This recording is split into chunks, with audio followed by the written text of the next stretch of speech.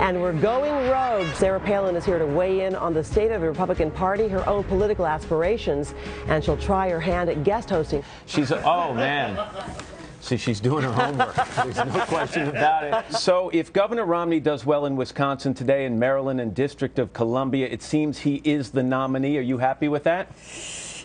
You know, anything is still possible. There can still be a bit of a shakeup, but the numbers are what the numbers are. Anybody but Obama will be so much better for our country. But you didn't answer the question. Are you happy with that? And it doesn't sound like you're happy with Mitt Romney as the party's nominee. Anybody but Obama. I honestly believe that anybody running on that GOP ticket would be infinitely better than what we have today with these failed socialist policies. They're going to get clobbered by the lamestream media who does not like the conservative message. Lamestream media. You are going to stick around and join us for our 8 o'clock hour, which technically makes you part of the lamestream media. We're going to have some fun with Governor Palin down here in a little while. We'll talk about Jessica Simpson and what I consider some unfair criticism of her and her weight gain during her pregnancy.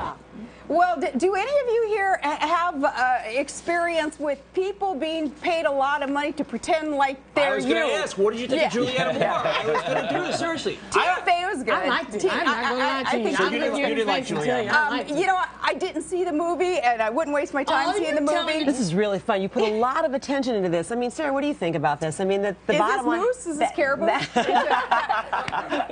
But no, you're really inspiring. My hands just naturally. Only four. I know. I have to catch up to you. The more the merrier. How do you do it with 5? I don't know if I could handle 4. It's just the most precious thing in the world, isn't it? Congratulations. Thank to you. you. We're so excited. I'm so excited for you. You're a real good example, good inspiration for others, Tori. Oh, thank you. Accomplishing so much and having fun. You're living life vibrantly. I'm really. trying. That's the whole fun of it. You just go with it. You know, it's a crapshoot, though, Matt. Believe me.